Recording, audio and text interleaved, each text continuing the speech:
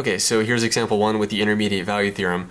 So if you remember our discussion from the last video, it might have seemed kind of lengthy or kind of complicated, but that's just because we talked about all the details, and it's good to know all of those and go through them. But on the plus side, actually using the intermediate value theorem is pretty straightforward. So we only have to verify that the function is continuous and that the value of the function at these 2 points, that the values have opposite signs. Okay, so f of x equals x plus sine of x minus 3x squared. Does f of x have any zeros between x equals pi over 6 and x equals pi over 2? So we just need to verify, is this function continuous around these values? Well, yeah, x, sine of x, and 3x squared, those are continuous everywhere. Okay, so if you add, subtract them, etc., you still have a continuous function. So this function is continuous everywhere, so that's great. We don't have to worry about anything.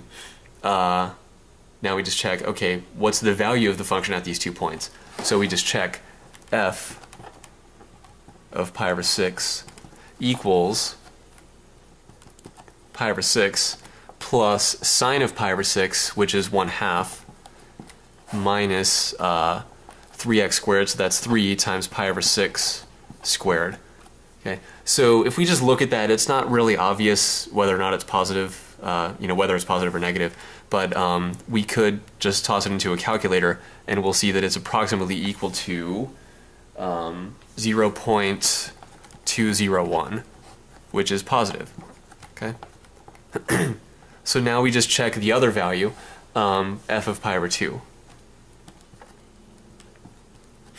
F of pi over 2 equals pi over 2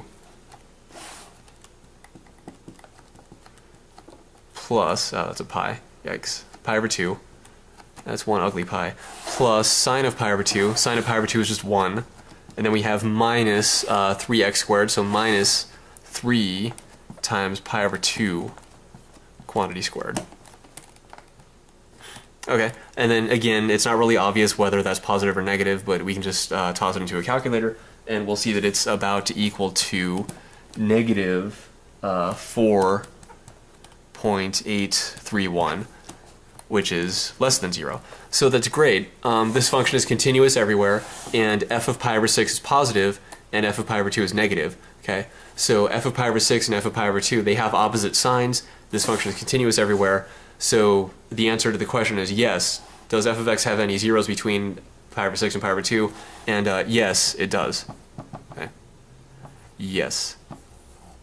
By the intermediate value theorem, because the intermediate value theorem tells us that. So just to verify that, let's go ahead and take a look at a graph. So we'll just take a look at a graph of this real quick. So turn this on, try and zoom into it here. Okay. So we're going to go to the graph. Alright, so our function is x plus sine of x minus 3x squared. Alright, and then we can go here and look at it. Now this graph isn't very helpful, so let's change the window. So we're looking between pi over 6 and pi over 2. So let's make our x min pi over 6. And our x max will be pi over 2. And x scale, we'll just make it 1. Doesn't really matter, I guess. Y min, let's make it -1. And y max will be +1. Y scale, doesn't really matter. So now let's go back to the graph. And here we see the left boundary is pi over 6 and the right boundary is pi over 2. And we see that in between these values, there is a 0 right over here.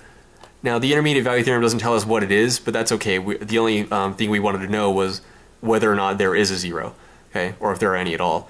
And the intermediate value theorem tells us yes, there is at least one, and the graph verifies it here. So there it is, between pi over 6 and pi over 2, there is 1, 0 here. Okay, so that's example 1 with the intermediate value theorem.